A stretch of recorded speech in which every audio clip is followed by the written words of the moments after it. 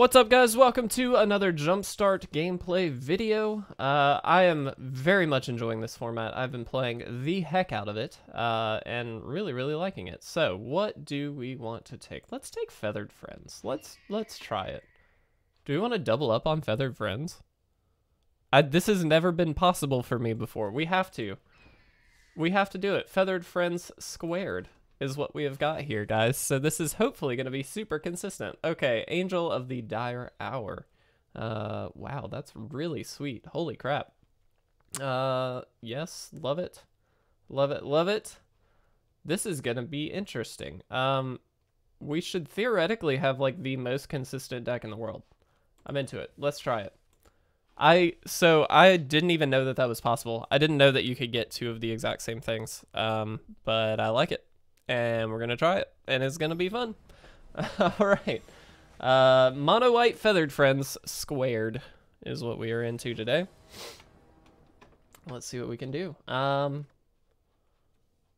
This hand is very do-nothing for quite a while. We're going to take a mulligan. This is better. Much better, actually. This gives us a nice 2 into 3.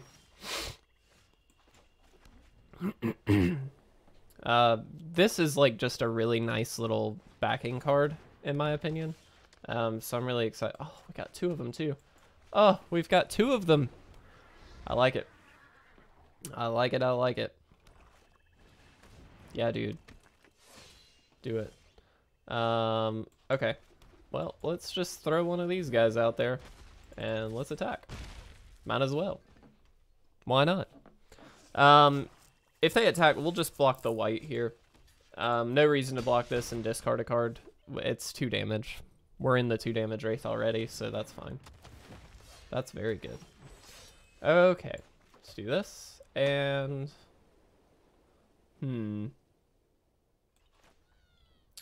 so I really want to just play out another battlement, but I do think we kind of need to play something here that can actually kill something. So we're going to do this. Make sure this doesn't have reach. It does not. And then we'll attack for 2. All right. That might stave off more of an attack by the opponent, which is part of why I'm doing that. They can still hit for 3 if they'd like, which is not great, but it's not the end of the world. And we do have Swift Response here as a way to kind of knock some stuff down here if we'd like. So, I don't know. It's pretty clean. Let's see what they do. That was the weirdest. That sounded like a fart. Like 100% that sounded like a fart. All right. That's pretty good. Chupacabra, man. Such a good card. Let's play this. Let's play this out there. And let's play... I don't know if we should kill the white. Probably, right? Because that just becomes a 3/3 if we kill this. Let's attack. All right. We have the Gaggle Master next turn. Oh, mean. That was terrible. Oh, that was a sad day. All right, let's do this, and let's do this. We'll take 5. We kind of just need things. That's a thing. Let's get you in. All right.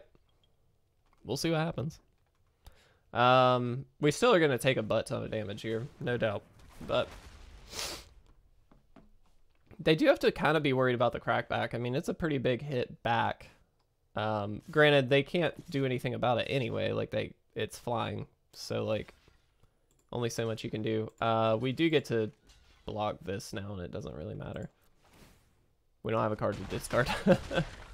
All right. Oh, not good. Not good at all. Do we attack is the... excuse me, is the question. I'm going to say with 1, yes. We can still live. Don't love this, though. Not going to lie. We needed to leave this up for sure, but I don't love this.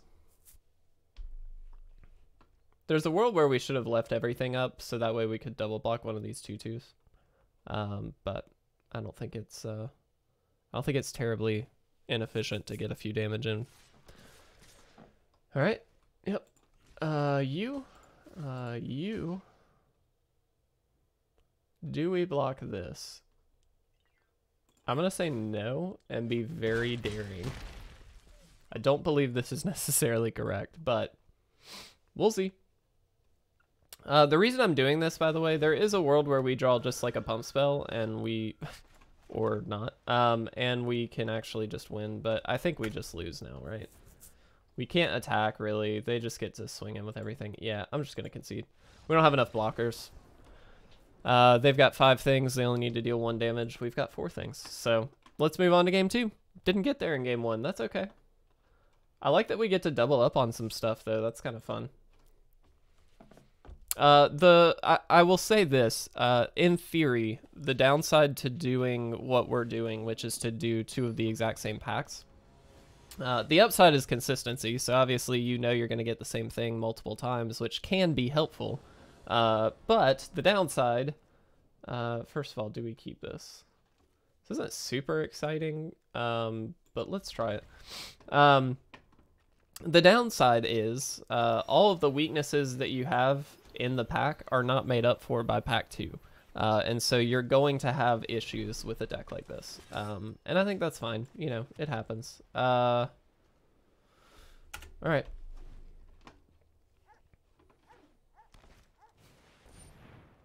Sure.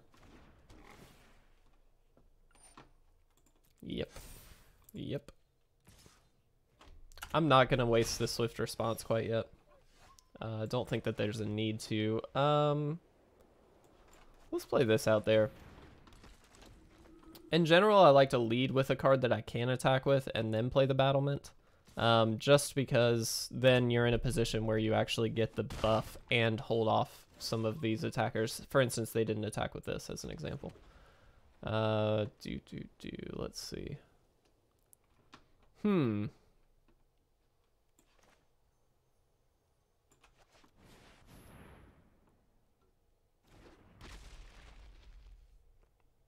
Interesting.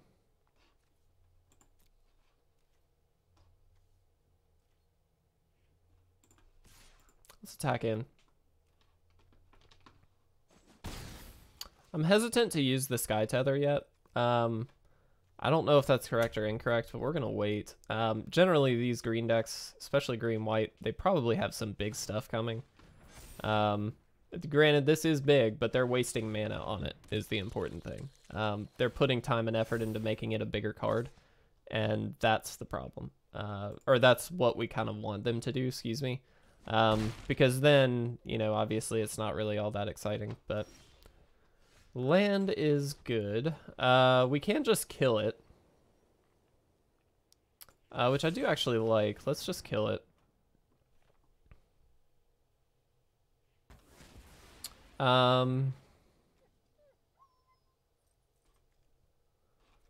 Let's see.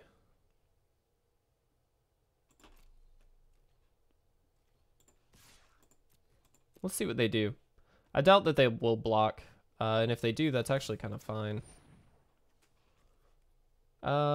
Sure.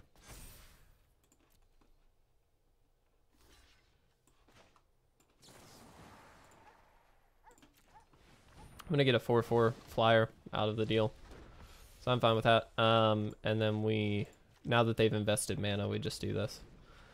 All right. Theoretically, that worked. Don't know if that really worked, but theoretically it did. Oh, that's terrible. Okay, yeah, you got me. We'll just play this out. Yeah. Our battlement gets flying. How useful. Wow, such a good card. Okay, yeah. Great. They can pump it up again if they would like. It doesn't look like they're going to, but they can. I think we'll just play the Gaggle Master. Gain a couple life back. Then we get to swing in here. This cannot block it, worth noting. Alright. When they attack, we get to, next turn, we'll get to Swift Response this. Which isn't amazing, but it is, you know, something that we just kind of need to do, I think. Wow, that's very good. We're going to say no blocks. Ooh, hold on. Huh. That's also very good. Oh, it has vigilance. Oh goodness, I'm an idiot. Well, in that case, let's just play this guy out there. All right. I mean, yeah, let's see what we can do. We do have the win next turn, theoretically. And move to attacks here. Let's be, I guess, safe. Just save ourselves that damage. But if they can't deal with these flyers, and this doesn't really help them deal with flyers, then we're actually fine. If that's all they're playing, then I feel great. Yeah, dude. Get your cat out there. Ooh, boss rate cat. Very good, but I don't think that's not going to do it. We, of course, knew they were playing these lands, so obviously they had it, but man. That's fine.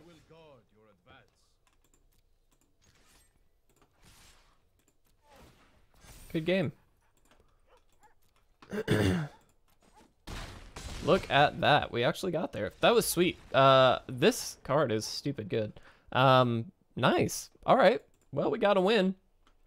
Let's see what card we get.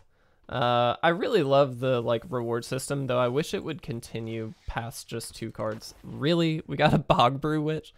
Ugh. All right. Last game with this deck. Let's see what we can do. Feathered Friends Squared is very interesting, as it turns out. Don't know. I don't think I would recommend doing 2 of the same packs, generally speaking. But, you know, it's kind of fun to try some stuff out, so that's fine. We've got a lot of Sky Tether here, which is not terrible. And then we've got a 4. I don't love it. I wish we had a little more action in the beginning, but let's try it. We do have a couple late game kind of things, or mid to late game kind of things, so feel better about that. Wow, a second Gaggle Master. We do blue, it doesn't matter. Okay. Getting all the land. We'll do blue again. Worth noting, in a situation like this, it's important that you be consistent with whatever color you name, just to give them the thought of like, okay, what do I have to worry about?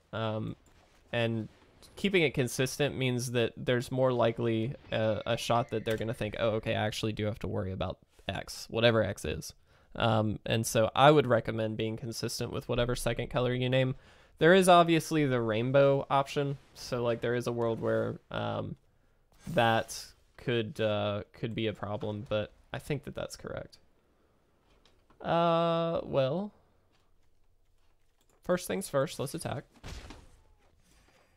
Let's just play the flyer. Don't need to give something flying, but we will. And now if we draw a land, we're in great shape. If we don't draw a land, then we'll just play out the Falconer Adept here. And at some point we can Sky Tether, but I think right now we're in the business of just playing out our own threats. Sure. That's fine. Ooh, that's good. Yeah, Sky Tether is going to be great on that. And I do think, even in this situation, I think Sky Tether is probably going to be the right call. Let's go ahead and play that. Then let's play the Falconer Adept. And then let's attack in. And what's great about this is we can attack in with this, get another bird, and then play a Gaggle Master, which is just essentially a free kind of thing. Okay. Yeah, let's do that. We'll see. They may have a combat trick here, and that's fine, but we get the bird. Yeah. They just get a free block here, which is fine. This has Defender, actually. That was a bit of a mistake, but that's cool. We could kill it. Nah, that's fine. We lose it, but we get a flyer, and that's what's important. So now we've got Gaggle Master. Gain 8 life. Unless they bounce a thing, which they very easily can do. They are in blue. But Gaggle Master is super good. And we've got 2 of them in hand. And this one, obviously, if nothing changes, we gain 10 life off of it, which is really good. Okay. Let's play this. We're going to Sky Tether the Archon. And we're going to play another Gaggle Master. This still can gain them quite a lot of value, so it's not necessarily the best play, but I think we're in a position now where it's like, okay, let's get in for as much as we can. Yep, there we go. Lock them out. Awesome. Well, we got 2 wins with it. That was not bad. I think that's about, you know, given the best plays possible, I think you can usually expect a 2-1 kind of outcome. Ooh, Goblin Chieftain. Very nice. All right. And we got a lot of stuff. I like it. Guys, thank you so much for watching. This has been Feathered Friends Squared, which, again, is the first time we've been able to do that, but I really enjoyed it. Don't know that I'd recommend it, but, you know, in your own time, try it out. See what you think. So hopefully you enjoyed this one. Thanks so much for watching, and I'll see you very soon in another Jumpstart video.